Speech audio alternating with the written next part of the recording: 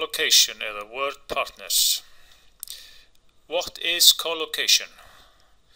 Ef við viljum læra að nota orð á réttan hátt, verðum við að vita hvaða orð eiga að notast með því. Sem sagt, collocation orð sem standa saman. Þetta getur verið mismunandi á milli tungumála. Í ensku segjum við til dæmis I missed the bus í merkingunni I didn't catch the bus. Ekki I lost the bus. He had to go to the hospital. It's a serious injury í merkingunni a bad injury, slæm meiðsli, ekki grave injury til dæmis. Sagnir og nafnorð sem eru notuð saman. Hérna sjáum við til dæmis söguna start. Við getum sagt start a car, að setja í gang. Start a family, að stofna fjölskyldu. Miss a person, að sakna einhvers. Miss a lesson, miss af tíma.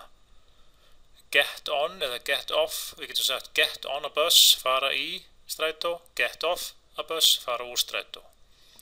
Tell, við getum notað tell a story, segja sögu. Tell a joke, segja brandara. Tell the truth, segja sannleikann. Waste time, að eyða tíma í einhverju vitleysu. Waste money, að eyða peningum. Hérna sjáum við lýsingarorð og nafnorð. Sem sagt a soft drink. Það væri sem sagt drykkur sem án alkohóls. A soft voice væri andstæðan við a loud voice, sem sagt lág rödd.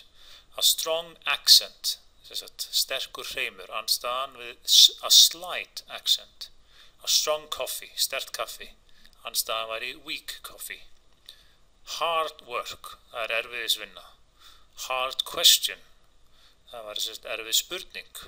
Dry wine, það sem sagt þurrt vín, andstæðan væri sweet wine. Dry weather, þurrt veður, andstæðan væri wet weather. Við getum notað heavy með traffic, heavy traffic, mikil umferð. Heavy rain, mikil rigning. Heavy smoker, einhver sem heavy smoker, reykir mikið. Og great, a great success, mikill árangur. A great time, frábær tími. I can't understand his English because he has such a strong accent. Ég get ekki skilið enskun hans vegna þess að hann hefur svo sterkan hreim. The conference was hard work, but everyone said it was a great success. Sem sagt ráðstefnan var erfið en allir sögðu hefði tekist mjög vel. There was heavy traffic in the city center because of the wet weather. Það var mikil umferð í miðbænum vegna þess að veðrið var blautt, vegna það rigndi. We had a great time in Brazil. Við áttum æðislegan tíma í Brasilíu. Atviksorð og lýsingarorð.